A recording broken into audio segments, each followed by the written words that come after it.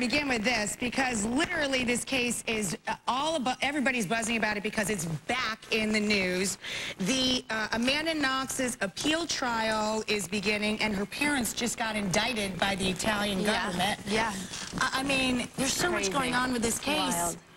How weird is it for you for the case to be getting all this attention and the movie just coming out too? It's wild. I mean, they were going through the appeals when we were still shooting. New Nutrisystem at our lowest price ever, including 40 gourmet fresh frozen foods you're gonna love. I'm Marie Osmond, and I lost 50 pounds on Nutrisystem. You'll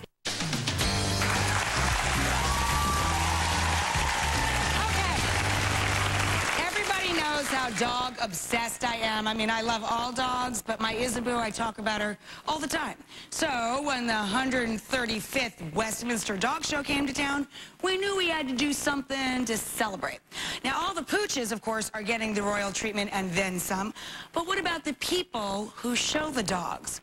We thought that they might need a little pampering themselves. Check this out. Really cute. Mr. Wonka won. He did. He got the merit today, and the judge said how good I look too. Just so you know, it was awesome. First this, getting made over by the racial ratio, and then getting an award of merit with a dog that I bred. I love it. I love that even more now. That was so wonderful.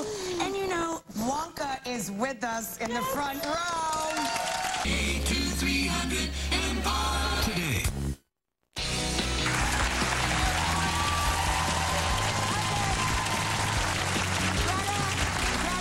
Was lucky to spend the whole day over at the Westminster Dog Show. She helped out a lot of the people that were showing the dogs show off themselves a little better. And everybody, of course, by now knows the Scottish Deerhound named Hickory, who won Best in Show. He kind of looks like your makeovers.